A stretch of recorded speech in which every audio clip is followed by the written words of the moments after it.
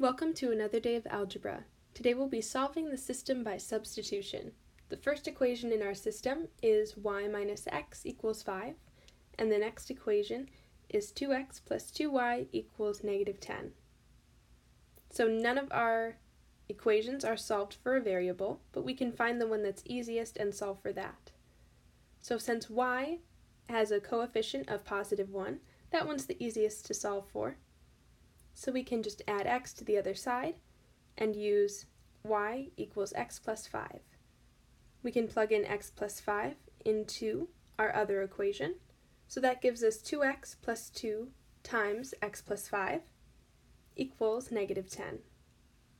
We distribute the 2 to both terms inside our parentheses. This gives us 2x plus 2x plus 10 equals negative 10.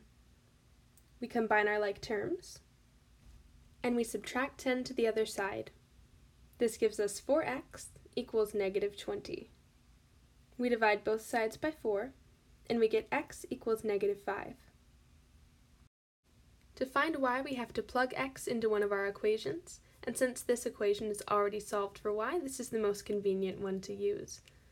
So y equals negative 5 plus 5, which gives us y equals 0.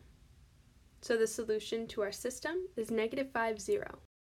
To see what our system looks like, we can graph the equations. We already put our first equation into y-intercept form, so we graph our intercept and find some other points using our slope and connect those. Since our other equation is in standard form, we can find the x-intercept and the y-intercept and plot those. Our intercepts are negative 5 and negative 5, and we connect those. And we see that our solution is at negative 5, 0.